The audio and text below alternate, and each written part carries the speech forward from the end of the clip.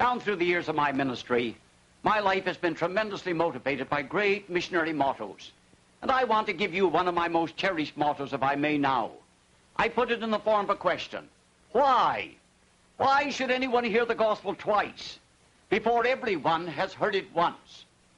Years ago, I went through the Bible to see if I could remain in my own country in an ordinary pastorate and still satisfy God and carry out the post-resurrection commands of the Lord Jesus Christ. And as I read the Word of God, I found such expressions as these. All nations. The gospel must be given to all nations. Every creature. The gospel must be preached to every creature. Every kindred and tongue and tribe and people. The gospel must be proclaimed to every kindred and tongue and tribe and people. The uttermost part of the earth. And as I read those expressions, I asked myself just one simple question. Do all nations live in Canada? Is there any nation living beyond the boundaries of Canada? If all nations live in Canada, then I can settle down in my own country, never cross the boundaries, and still satisfy God and carry out the post-resurrection commands of the Lord Jesus Christ. But if one nation lives beyond the boundaries of Canada, then I am in duty bound to leave my country and go with the gospel of Jesus Christ to that one nation. I left my home. I traveled between 3,000 and 4,000 miles to the Indians up near Alaska. And there I settled down among those Indians in British Columbia, right on the borders of Alaska, and preached the gospel of the Lord Jesus Christ to them. I batched it alone among those Indians.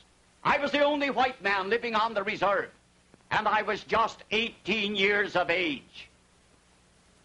After spending a little over a year among the Indians, at last realizing that I needed more education, more preparation, I left my Indian mission field, and I returned to civilization.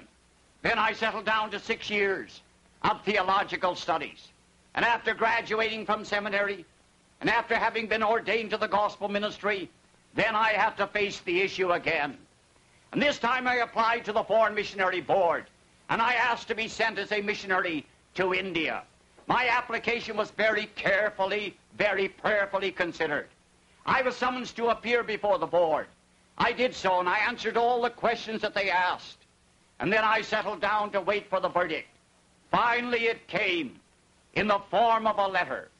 I had been flatly, definitely, and finally rejected for missionary work.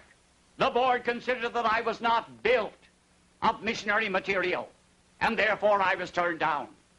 Then I realized that there was only one thing left for me to do. If I could not go myself as a missionary, I would have to send out substitutes. If I could not go myself as a missionary, I would have to send out substitutes.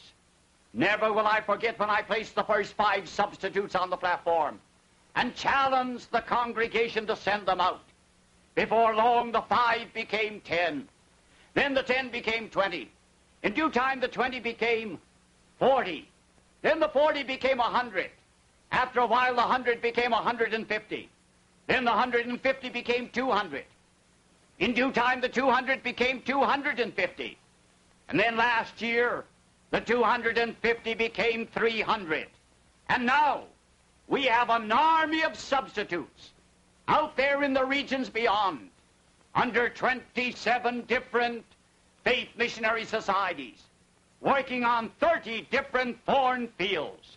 Our substitutes, our representatives, preaching the gospel of the Lord Jesus Christ in our stead and in our room.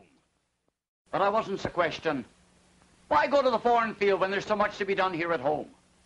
Let me answer that question by asking 4 other questions.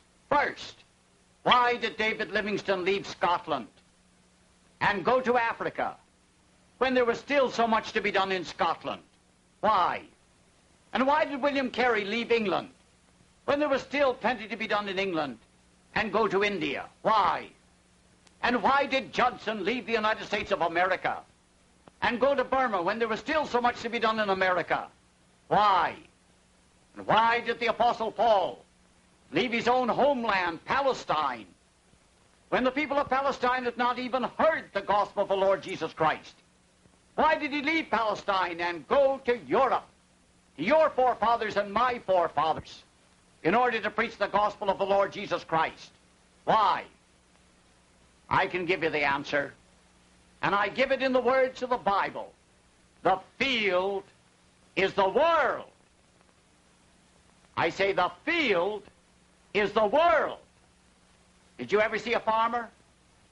Did you ever in your life know a farmer to settle down in one little corner of his field and spend a lifetime working that one little corner and leaving the rest of the field? Never. The farmer works the entire field. He works the whole of the farm. The United States of America is only a fence corner. Great Britain is only a fence corner. If you have given all your money for Christian work in the United States of America, then you have been working in a fence corner.